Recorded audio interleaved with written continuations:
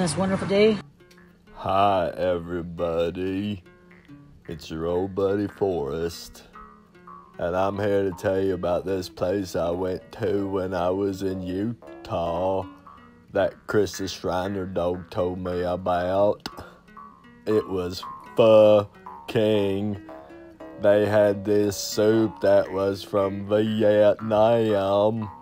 It was so good, I drank about 17 Dr. Peppers. And then I was super Mormon drunk.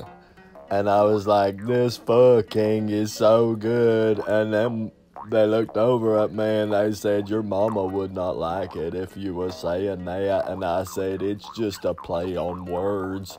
I'm not saying what you think I am.